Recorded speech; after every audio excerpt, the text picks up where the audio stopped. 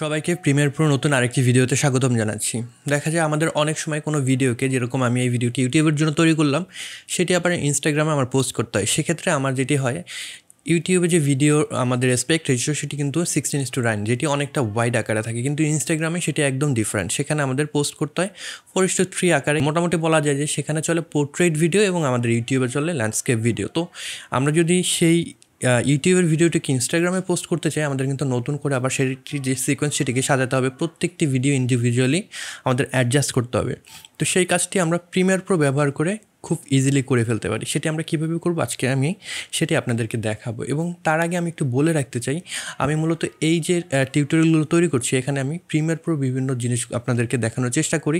যারা আমার এই ভিডিও প্রথমবারের মতন দেখছেন, তারা যদি প্রিমিয়ার প্রোতে ইন্টারেস্টেড হন, তাহলে আমার এই চ্যানেলটি সাবস্ক্রাইব করে রাখতে পারেন, কারণ প্রত্যেক সপ্তাহে কিন্তু আমি প্রিমিয়ার প্রো নতুন নতুন টিউটোরিয়াল নিয়ে আপনাদের সামনে হাজির হচ্ছি। তো চলুন আমার প্রিমিয়ার প্রোতে যাই। তো আমি এখানে একটি নতুন সিকোয়েন্স তৈরি করে রেখেছি, যেখানে আমরা এই ভিডিওটি দেখছি। এই ভিডিওটি মূলত হলো আমরা 16:9 যে রেশিও, আমাদের 1920x1080 যে রেজলিউশন, সেই রেজলিউশনের সিকোয়েন্সটি তৈরি করা।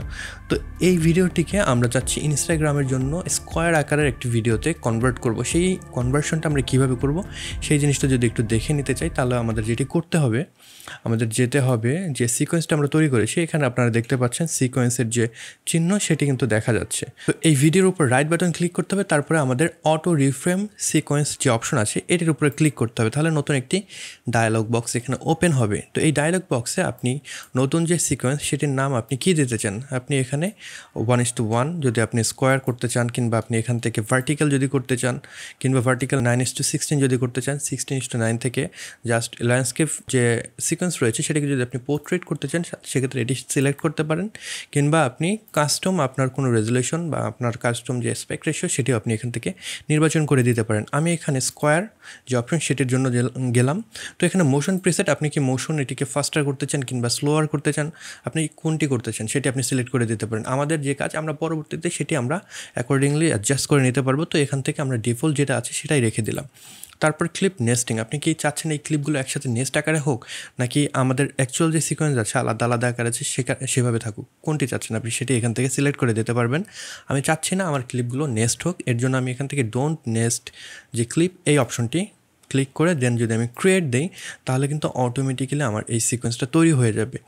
এখানে আপনি দেখতে পাচ্ছেন আমার যে নাম, সেই নামের সাথে কিন্তু নতুন আরেকটি যে এক্সটেনশন যুক্ত হয়ে গেছে, তার মানে নতুন সিকোয়েন্সটি এখান থেকে তৈরি হয়ে গিয়েছে। আমাদের এই যে ফোল্ডার, এই ফোল্ডারের ভিতরে আমরা নতুন যে সিকোয়েন্স সেটি আমরা দেখতে পাবো। তো এই সিকোয়েন্সে যে জিনিসটি হয়, আমাদের সব কিছু অটো অ্যাডজাস্ট হয়ে যায়। আপনি যদি একটু আগেরটার সাথে কম্পেয়ার করেন, তাহলে দেখতে পারবেন আমাদের পজিশনিংটা দেখেন। আমাদের এই ভিডিওটা ছিল আমাদের 16:9, আমাদের যদি স্কোয়ার ভিডিওটা দেখি 1:1, সেক্ষেত্রে কিন্তু আমাদের একদম মিডল পজিশন আছে।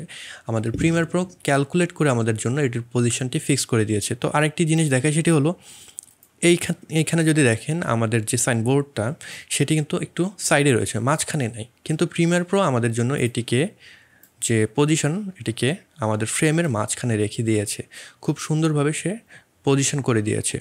তো এইভাবে কিন্তু আমরা খুব সহজে আমাদের যে সিকোয়েন্স রয়েছে, সেই সিকোয়েন্সগুলোকে আমরা যদি ল্যান্ডস্কেপ আকারে করে থাকি, সেটিকে পোর্ট্রেট করতে পারবো, স্কোয়ার করতে পারবো, হোয়াট এভার ইট ইজ, আমরা যেটাই চাই সেটাই কিন্তু খুব ইজিলি করতে পারবো। এবং প্রিমিয়ার প্রো ইউজুয়ালি দেখা যায় যে খুব সুন্দরভাবে সেটিকে অ্যাডজাস্ট করে নেয়। তারপর যদি কোনো অ্যাডজাস্টমেন্টের আপনার দরকার হয়, সেক্ষেত্রে আপনি সেটিকে ম্যানুয়ালি করতে পারবেন। লাইক এভাবে সিলেক্ট করে আপনার যে পজিশন রয়েছে সেই পজিশনটিকে আপনি অ্যাডজাস্ট করতে পারবেন।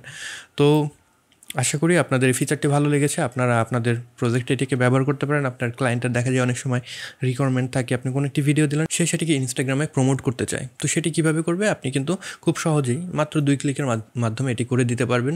আপনার খুব বেশি এখানে বেগ পেতে হবে না। তো ভিডিওটি ভালো লেগে থাকলে লাইক করবেন, কমেন্ট বক্সে আপনাদের মতামত জানাবেন। এই চ্যানেলে আপনি নতুন হয়ে থাকলে সাবস্ক্রাইব করতে ভুলবেন না। আইল catch you guys on the next one.